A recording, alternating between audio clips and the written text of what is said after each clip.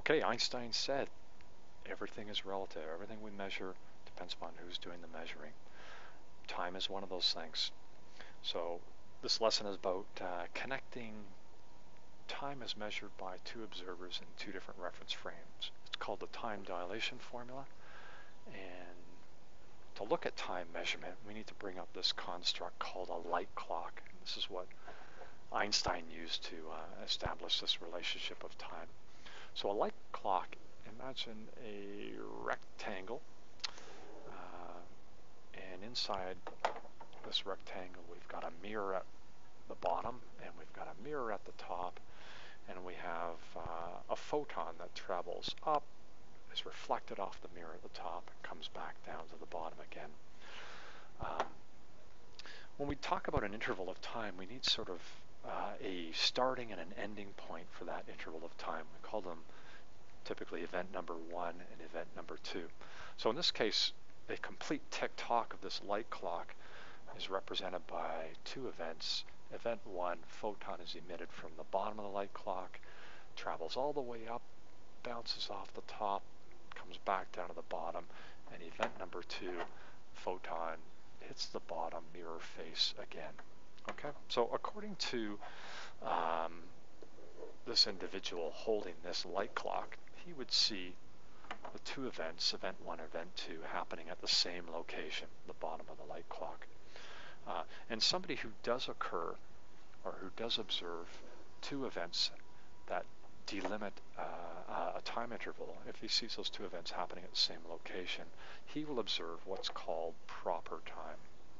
Proper time. Okay, so those are two important ideas. Proper time and events define a time interval. Okay, to have a look at our different times observed by two different observers, we're going to look at the following scenario.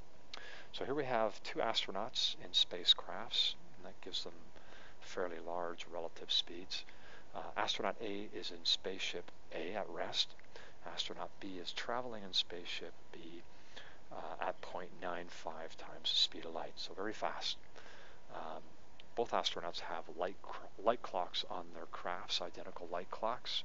And the question here is, find the time that astronaut A observes for the event, and we'll call the event here, so an interval of time is defined by two events.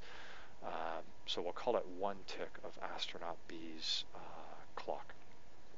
Okay, we need to define a few variables here. Again, the event is one. We'll change that. 1 tick-tock of the light clock, so that's one complete return of the photon is the event we're interested in. Clearly, the beginning of the event would be the emission from the bottom of the light clock, and the end of the event would be the return of the photon. Okay, T0 is the proper time, and of course that's going to be measured by the observer who sees the starting point and ending point of the event happening at the same location. T is the time interval is measured by any other observer in any other inertial reference frame. L is the length of the light clock, and V in this case is 0.95 C. It is the relative speed of the two reference frames, or the two observers, in this case astronaut A and astronaut B. So here's our scenario again, and the question is, find the time that astronaut A observes for the event 1 tick of astronaut B's light clock. Okay, and we just define those variables.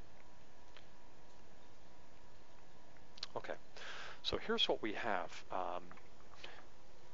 In the time it takes B, the spaceship, to get from here to here, so the spaceship actually travels a certain distance in that 1 tick of the time clock.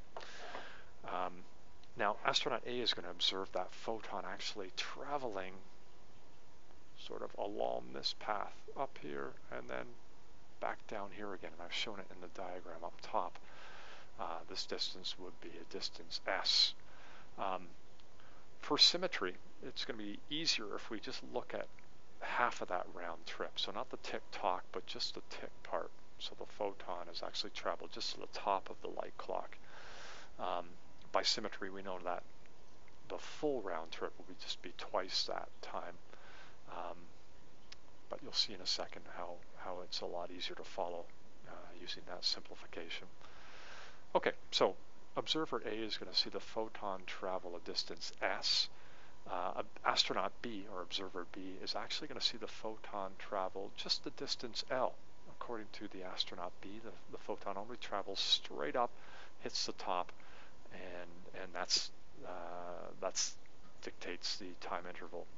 And again, according to observer A, the spaceship will have moved a distance v, the 0.95 c, times the time that A observes happens, so that that distance will be v times t. Okay, so you can see we've got a useful little right angle triangle right here, and so we can use the Pythagorean theorem to find out or to describe a relationship between the hypotenuse and the two sides.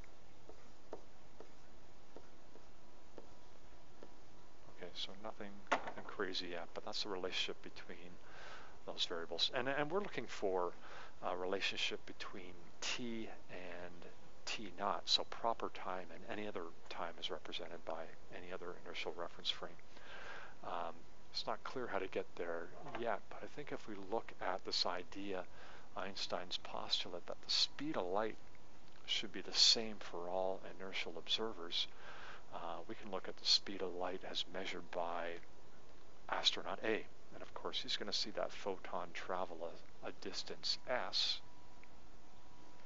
According to his time, it would be a non-proper time, t. Okay, so there you have the speed of light according to observer A. Now observer B is going to see something a little different. He's going to see the photon just travel straight up in the light clock, the length of the light clock. It'll go that distance, and of course his time will be proper time. Again, we made that simplification that we're only going a tick, not a full tick-tock, but he is in fact observing half of the proper time interval by that one tick, so that indeed is true. There you have two speeds of light in terms of the other variables, and we can now use, we'll call this equation 2 and equation 3, and we can substitute equations 2 and 3 into 1 to get a little closer to where we want to be, and that is t and t naught, an expression for those two. Okay, so I'm going to take equation number 2 and sub it into equation number 1. So it looks like s equals, from equation 2, s equals c times t, so s squared will be c squared times t squared. Follow me on that? And I can leave this term alone, it already has time in there, but the third term in this expression, I need to get rid of L. And from equation 3, L is c times t naught, so L squared is c squared times t naught squared. So now I've got an expression t in terms of t naught, and that's going to be something that I can use. And we'll just pause there for a second. Okay, that's really all the physics and a little bit of algebra. And okay, if I factor out my t squareds here and bring this term to the other side, I get c squared t squared minus v squared t squared equals c squared t naught squared. Okay, and I can factor out my t squareds.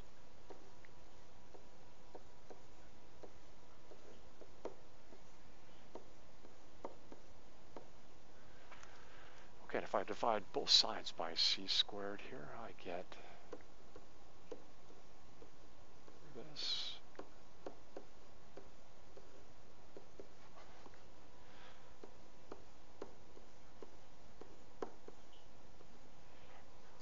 And of course I can bring that c squared into the bracket here, and I get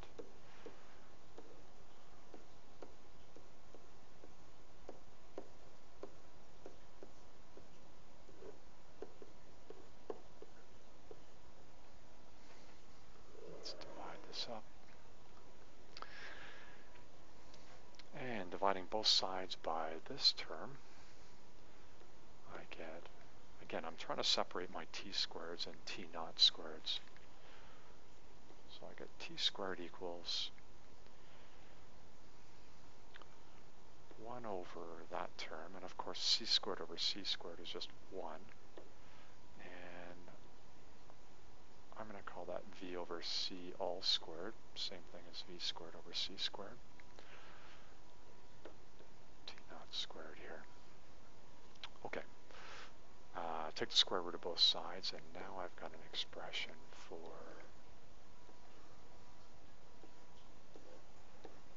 t in terms of t naught. Oops. Or L squared.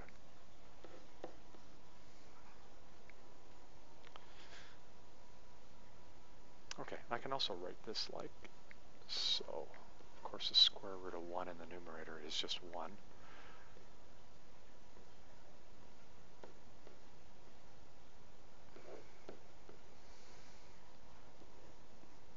And that is the time dilation formula.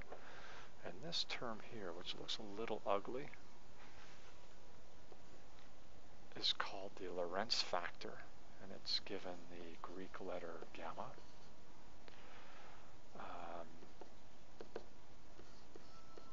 Oh, great.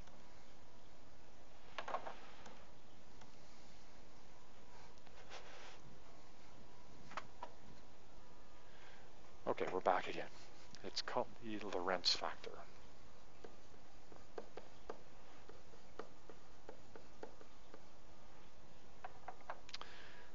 Comes up a lot in special relativity problems, and it depends upon the relative speed v of your reference frames.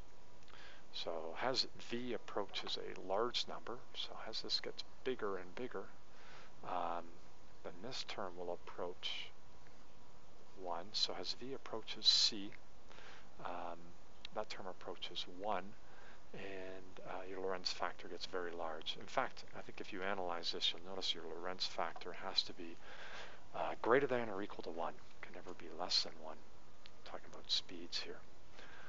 Okay, so let's write that down one more time. Time dilation formula looks something like this.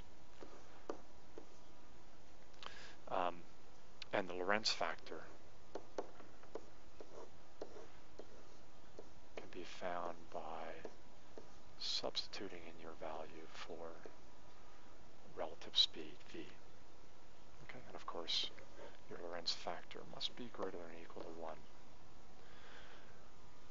Okay, so let's have look back at our original situation. We're looking at the two astronauts. Their relative speeds were 0.95 c. The question was, find the time that astronaut A observes for the event 1 tick of astronaut B's clock. Let's put some numbers to this, and let's say that according to astronaut B, 1 second has gone past, or 1 second has passed by. And what does A observe? Okay, so for astronaut B, I think you will agree that he is going to observe proper time. So in this case, if astronaut B observes 1 second pass by on his light clock, that in fact is proper time. Why? Because the photon comes off the bottom of the light clock and returns to the bottom according to observer or astronaut B at the same location in his hand. Astronaut A actually sees that occurring at 2 different locations, separated by a distance of vt, and so his time is going to be quite different. And so astronaut A's time in the time dilation formula will be that non-proper time. And so astronaut A is going to, his time is going to be dilated by that factor, Lorentz factor. And of course this is just 1 second we agreed upon. So in this case it's just a question of working out what that Lorentz factor is. And in this particular example, it is 1 minus 3.95c over c, and of course that's all squared. And I think when you do the math here, you get 3.2 is the Lorentz factor. No units for the Lorentz factor, but of course there would be units for time. 1 second, so 3.2 times 1. And observer A is going to observe that 3.2 seconds has actually passed. Time has been dilated. Not a big deal when you're talking about seconds, but when you're talking about years or decades or centuries, when one of the reference frames is moving, it makes a big difference. So just to recap, we can use the time dilation formula, and here it is right here. We can use that formula when our problem, one of our reference frames, the time interval is proper time. Otherwise, not very useful. Can't use it.